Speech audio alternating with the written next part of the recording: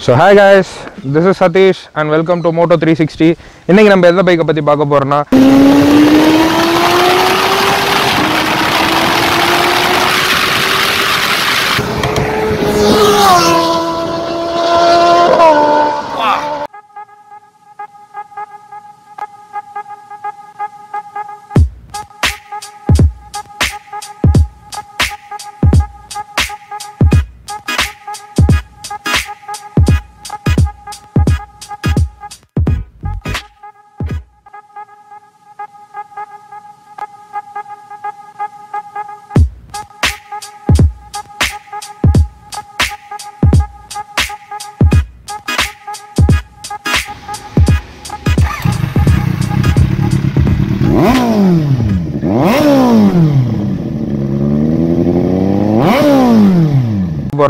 Kawasaki Z800 பத்தி தான் பார்க்க போறோம்.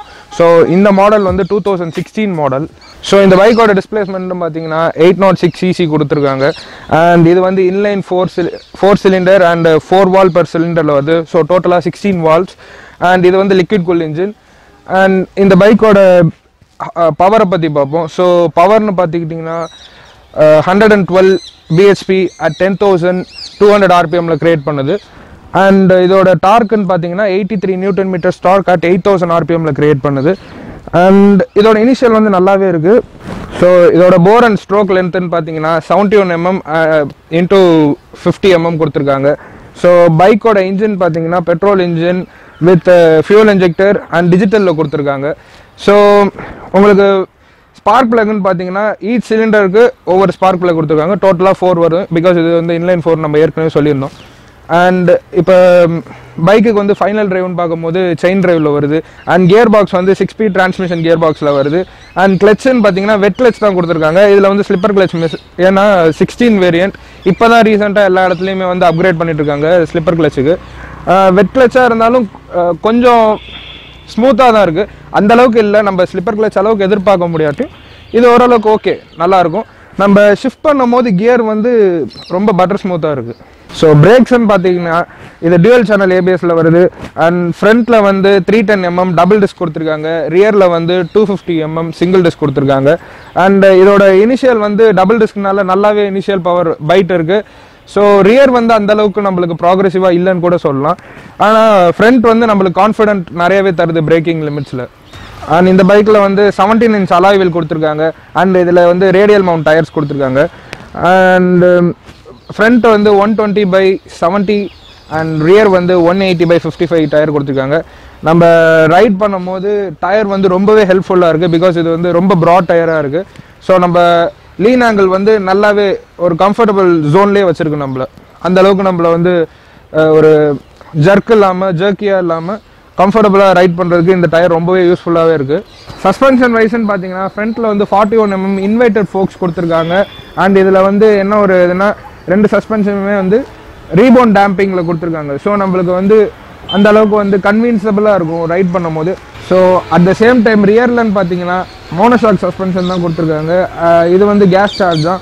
ஸோ நம்ம இந்தியன் ரோட்ஸ் கண்டிஷனை பற்றி சொல்லணும்னு அவசியமே இல்லை. நம்மளுக்கு அந்த அளவுக்கு ஒரு இரிட்டேட் ஃபீலிங் கொடுக்கல. நம்ம ஓட்டும் போது கம்ஃபர்ட் நல்லாவே கொடுக்குது. ஸோ இந்த 2 சஸ்பென்ஷன் ஃப்ரண்ட் அண்ட் பேக்கில் வந்து சஸ்பென்ஷன் வைஸ் குட்னே சொல்லணும். இந்த சஸ்பென்ஷனை பற்றி எஸ்பெஷலி சொல்லணும்னா நம்ம இந்தியன் ரோட்ஸ் கண்டிஷன் நம்மளுக்கே நல்லா தெரியும். பிகாஸ் ஒரு பள்ளத்தில் விடும் போது ஏதோ ஒரு சின்ன சின்ன இறஞ்சல் வந்தாலோ இல்லை கல்லோ ஏதோ ஒன்று தட்டினா கூட அந்த அளவுக்கு நம்மளுக்கு ரைடருக்கு வந்து ஃபீல் ஆகலை. ஸோ இது வந்து சஸ்பென்ஷன் வைஸ்ன்னு பார்த்தீங்கன்னா ரொம்ப நல்லாவே இருக்குது. இது ப்ரிஃபர் பண்ணலாம். ஸோ லாங் ட்ரிப்புக்குலாம் இது கண்டிப்பாக நல்லாயிருக்கும். ஸோ இந்த பைக்கோட ஓவரால் லென்த்துன்னு பார்த்தீங்கன்னா 2100 mm கொடுத்துருக்காங்க. அண்ட் கிரவுண்ட் கிளியரன்ஸ்ன்னு பார்த்தீங்கன்னா 150 mm கொடுத்துருக்காங்க. இது அந்த அளவுக்கு ஸ்பீட் பிரேக்கரில் தட்டல, ஏன்னா நாங்கள் ஓட்டி பார்த்தோம், டெஸ்ட் பண்ண வரைக்கும் கீழே வந்து எதுவுமே இம்பாக்ட் தெரியல. அண்ட் சீட் ஹைட்டுன்னு பார்த்தீங்கன்னா 834 mm கொடுத்துருக்காங்க. இது வந்து ஷார்ட் ரைடருக்கு கொஞ்சம் அன்கம்ஃபர்டபுளாக இருக்கும், ஏன்னா கொஞ்சம் பத்தாது. நான் ஒரு 6 feet இருக்கேன், எனக்கு வந்து இது கம்ஃபர்டபுளாக தான் இருக்குது. ஸோ பைக்கோட டேங்க் கெப்பாசிட்டின்னு பார்த்தீங்கன்னா 17 liters கொடுத்துருக்காங்க. It is a very huge number. Because long டூருக்கு போகும்போது இந்த மாதிரி 17 litersன்றது வந்து ஒரு ஹெல்ப்ஃபுல்லாக இருக்கும். அண்ட் பைக்கோட ஆவரேஜ் கிலோமீட்டர்ஸ்ன்னு பார்த்தீங்கன்னா 15 to 17 km/liter கொடுக்குது. இது நம்ம ஊர் பைக்ஸோட ரொம்பவே கம்மின்னு தான் சொல்லலாம். பட் ஆனால் இன்ஜின் இருக்குல்ல, ஸோ அதனால குட். இன்ஜினை பொறுத்த வரைக்கும் ரொம்ப ஸ்மூத்தாக இருக்குது. பைக் வந்து எந்த ஒரு சவுண்டு வைஸாக இருந்தாலும் இல்லை ஸ்டார்ட் பண்ணதுக்கப்புறம் ஒரு வைப்ரேஷனே சுத்தமாக தெரில. ஸோ பைக்கோட ஓவரால் வெயிட்னு பார்த்தீங்கன்னா கர்ப் வெயிட் வந்து 232 kgக்குள்ளே கொடுத்துருக்காங்க. ஸோ இப்போ பைக்கோட பாசிட்டிவ் அண்ட் நெகட்டிவ் பார்ப்போம்.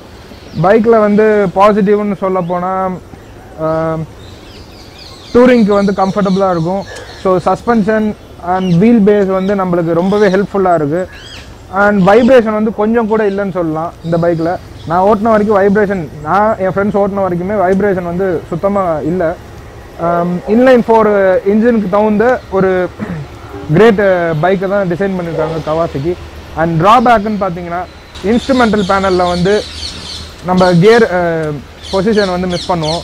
ஸோ அது வந்து கொஞ்சம் இரிட்டேட்டாக இருக்கும். ஏன்னா எந்த கியரில் போயிட்டுருக்கு அதை வந்து பார்க்க முடியாது. அண்ட் மித்தபடி இன்ஸ்ட்ருமெண்டல் கிளஸ்டர்லன்னு பார்த்தீங்கன்னா எல்லாமே கிளியராக கொடுத்துருக்காங்க. அண்டு ஹைட் வந்து சொன்ன மாதிரி அந்த அளவுக்கு பில்லியன் ரைடர்ஸ்க்கு வந்து பின்னாடி ரியரை உட்காந்துருக்கவங்களுக்கு வந்து கம்ஃபர்டபுளாக இருக்காது. கண்டிப்பாக ரைடருக்கு வந்து இந்த சீட் வந்து ரொம்பவே கம்ஃபர்டபுளாக இருக்குது. பட் ஆனால் சேம் டைம் பில்லியன் ரைடருக்கு வந்து சுத்தமாக கம்ஃபர்டபுளாக இருக்காது. ஏன்னா பின்னாடி உட்காந்து எல்லாமே அது வந்து ஒரு ட்ராபேக்காக ஃபீல் பண்ணாங்க. மித்தபடி டேர்னிங் ரேடியஸ்லாம் நல்லாவே கொடுத்துருக்காங்க. ஸோ டேர்னிங்கில் திருப்பறதுக்கு நல்லா இருக்குது. பட் ஆனால் வெயிட் வந்து ஜாஸ்தியாக இருக்கனால சம்டைம் இது வந்து டிசப்பாயிண்ட் பண்ணுது நம்மளை. ஸோ பைக்கோட ஹெட்லாம்ப்ஸ்ன்னு பார்த்தீங்கன்னா ஹாலோஜன் ஹெட்லாம்ப்ஸ் கொடுத்துருக்காங்க. அண்ட் ரியரில் வந்து எல்இடி டெயில் லேம்ப்ஸும் கொடுத்துருக்காங்க. இண்டிகேட்டர் வந்து நார்மலாக இருக்குது, நல்லாவே இருக்குது. லைட் வந்து நைட்டில் போகும்போது நல்ல ப்ராக்ரெசிவாகவே இருக்குது. ஸோ இந்த பைக்கில் வந்து ஆஃப்டர் மார்க்கெட் எக்ஸாஸ்ட் லோட் ஆகிருக்கு. ஸோ இது வந்து 2 brothers கார்பன் ஃபைபர் டைட்டானியமில் கொடுத்துருக்காங்க. அண்டு இது வேறு என்னென்ன ஆஃப்டர் மார்க்கெட்னா கிராஷ் கார்டு கொடுத்துருக்காங்க, விண்ட்ஷீல்டு வந்திருக்கு, அண்டு ஸ்பூல்ஸ் வருது கீழே, டெயில் இதெல்லாமே லோடாக இருக்குது. ஸோ இப்போ நம்ம பொறுமையாக எக்ஸாஸ்ட் நோட்டை கேட்போம், வாங்க பார்க்கலாம்.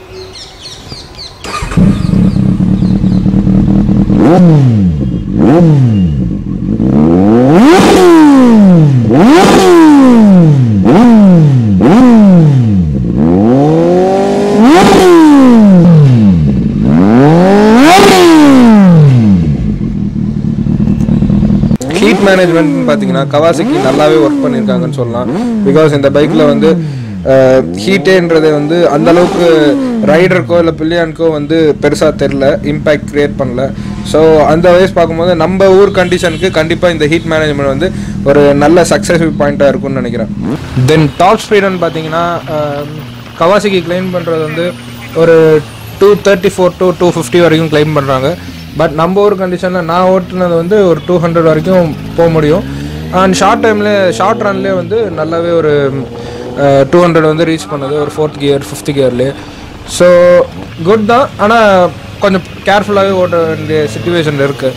பிகாஸ் பிரேக்கிங்லேருந்து எல்லாமே நல்லா இருந்தாலும் நம்ம ரோட் கண்டிஷன்ன்றது வந்து வெரி வெரி இம்பார்ட்டன்ட். ஸோ எங்கேருந்து எப்படி வருவாங்கன்றதே நம்மளால் ஜட்ஜ் பண்ண முடியாது.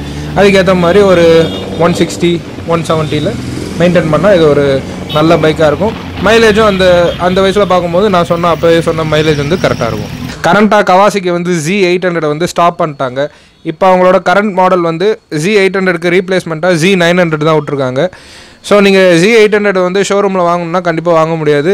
அதுக்கு ஆல்டர்னேட்டிவாக Z900 வேணால் வாங்கலாம். இந்த வீடியோ உங்களுக்கு பிடிச்சிருந்துச்சுன்னா லைக் பண்ணுங்கள், கமெண்ட் பண்ணுங்கள், ஷேர் பண்ணுங்கள். அப்படியே சப்ஸ்கிரைப் பட்டனை கிளிக் பண்ணி பக்கத்தில் இருக்க பெல் ஐக்கனை கிளிக் பண்ணுங்கள். உங்களுக்கு ஏதாச்சும் இந்த வீடியோவில் ட்ராபேக்ஸ் இருந்தால் கண்டிப்பாக நீங்கள் தாராளமாக கமெண்ட் பாக்ஸில் கமெண்ட் பண்ணுங்கள். அதை நாங்கள் நெக்ஸ்ட்டு வரக்கூடிய வீடியோவில் திருத்திக்க ட்ரை பண்ணுறோம். Until then, bye.